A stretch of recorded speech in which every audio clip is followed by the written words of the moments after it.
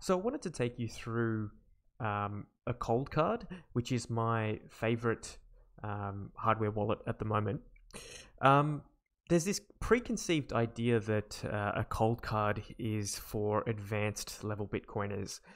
And whilst in some respects, yes, but if you have a myNode, it becomes a little bit easier. And I'll show you how it's done. The first thing that I want to show you is how to import your Coldcard into Electrum. The second thing is to create, sign, and broadcast a transaction. And the third thing is to upgrade your device's firmware or your Coldcard's firmware. And we're going to do this all with the airgapped method, meaning that you never have to connect your Coldcard into your computer that is an internet connected device via a USB cable. And so the way that we would do that is we would give the Coldcard power through either a power bank, which is what I have here, or we can use a wall charger, which we can plug directly into the wall. So that is the two methods of powering your Coldcard.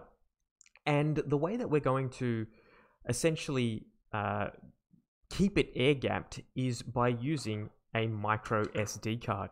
And we're going to ferry information to and from the Coldcard into our computers using the micro SD card. So to get started, let's do the first thing, which is to initialize the Coldcard.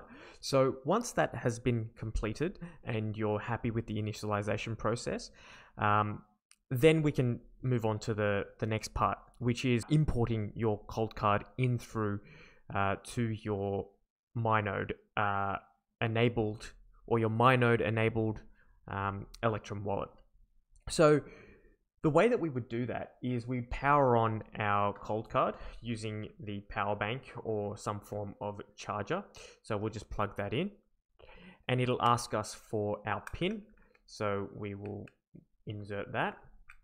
So once we've input our PIN, what we can do is go ahead and put the micro SD card into the back of the Coldcard, like so. So I'm just going to do that now. Okay, so that's now secure and snug in the back of the Coldcard. So from the menu, I'm going to go into the advanced section, and then I'm going to go into micro SD card. And then I'm going to go export wallet, and then I'm going to do Electron Wallet. And then it says this saves a skeleton Electron Wallet file onto the micro SD card. You can then open that file in Electrum without ever connecting this Coldcard to a computer. Choose an address type for the next wallet on the screen, one to enter a non-zero account number. So I'm going to just press enter and OK. And then it'll ask me which address type I want. So I'm going to choose native SegWit, and it will generate a file onto the micro SD card. So it says here Electron Wallet file written, new wallet.json. Excellent. So now what I'm going to do is take the micro SD card out, and I am going to place that into a micro SD card reader and plug this into my computer. Okay, the next thing I'm going to do is fire up Electron Wallet. And I'm going to make sure that this is connected through to my myNode, which is here, which we can see it's connected to one node, and that server, all the other servers are blanked out. So we're happy with this being connected to one Electrum server, which is hosted by me on my own computer or on my own myNode. Okay. We'll go File, Open, and we'll go to that micro SD card and click new wallet.json. So I'm going to click on that, and it will say next. You can name it whatever you want, but I'm just going to go new wallet. Okay. And it'll say here, please insert your Coldcard, verify the cable is connected and that no other application is using it. Try to connect again. And what you want is no, because you never want to connect your Coldcard into a internet connected device. So we'll say no here. Okay. And you'll see here that I already have some funds in here. There's, $5 or so. It's a very, very small amount. And so now we have successfully imported our our wallet from the Coldcard device into Electron. Okay. So that pretty much is how you would set up or import your Coldcard into Electron Wallet. Now let's do a transaction.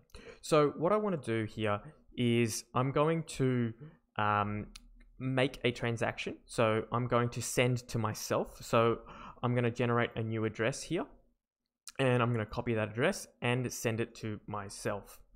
I'm going to make it test123 as the description. I'm going to max it out, and I'm going to give a 1 sat per byte transaction fee. The next thing I'm going to do is preview that. Okay, so now it's going to give us a transaction ID. It's going to look at our description, and it'll show here that our status is unsigned. Okay, and what we want to do is these two inputs of my funds are going to then be transferred into this output here. Okay, so what we'll do is we will save PSBT, and we're going to save it onto the micro SD card. And now you can name it whatever you want. It doesn't really matter. So you can then just save that. So new wallet.json and then today's date and time. So that will go and save onto the micro SD card. Okay. So that transaction exported successfully. We're going to keep this window open because we're going to verify that this is exactly what we want out of, and we're going to verify this stuff on our actual Coldcard itself. So I'm going to take the micro SD card out. I'm going to put the micro SD card into the back of the Coldcard again, like so. And I'm going to go to the main menu, and it will say ready to sign. So I'm going to hit that button there, and it's reading. And it says here, okay to send. So I'm looking at the amount there. So that's 49681. That's what I want to send. And I want to send it to the address ending in Q06. And that is correct. That is what I want to do. And the network fee is 178 sats, which is correct. And it says press OK to approve and sign transaction, X to abort. So I'm happy with the details there. What's happening on my Coldcard is exactly what's happening on my screen as well. So I'm okay with that. It'll say signing, and then it'll say PSBT has been and exported through to the micro SD card. So we're going to take the micro SD card out, and we're going to plug this back into our computer. Okay, so we don't need any of this information, so we can close that out. And the way now that we would import this file in is go to Tools, Load Transaction from File. And you'll see here that we've got new wallet JSON /final.txn. So we'll copy that open. We'll open that.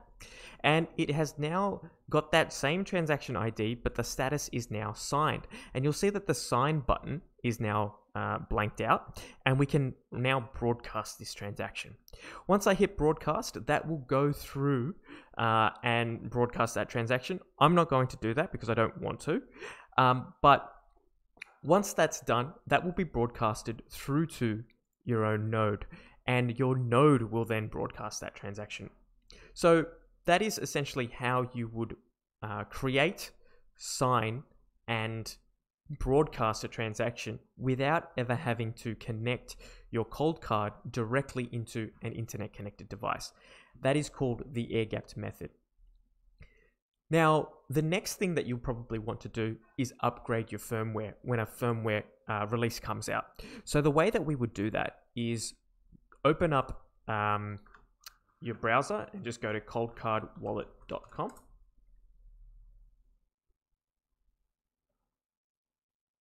We'll go to the docs and we'll scroll down and say here, upgrade to the latest firmware. So we'll click on that. and then we'll download this DFU file. Okay, we're going to save this file, and we're going to save it into the micro SD card. Okay, so we'll save that like so. It might be worthwhile having a read of some of the notes that are here and what the enhancements are. Okay. Now, once you're happy with that, we can then load this onto our Coldcard. So we're going to take our micro SD card out and insert this into the back of the Coldcard. Okay, like so. And then we're going to go into, again, advanced, and then it'll say upgrade. So we'll click that button, and we'll say from micro SD card. So it says here, pick firmware image to use .dfu. There is only one file to pick from. So that has picked it. And so we're going to go enter, and it will say loading. And basically it will just run through and upgrade your firmware to the latest version. So that pretty much completes how we would import our Coldcard in through to Electrum. We've created, signed, and broadcasted a transaction, and we have upgraded our firmware, all without having to plug this device into an internet-connected computer. If you are interested in purchasing a Coldcard, here is the link to it. You can easily buy one. You might want to wish to use the code Livera, and that will get you a bit of a discount. So if you're thinking about purchasing a Coldcard, do so. It's a really good product, and I really enjoy using it. So take that for what you will.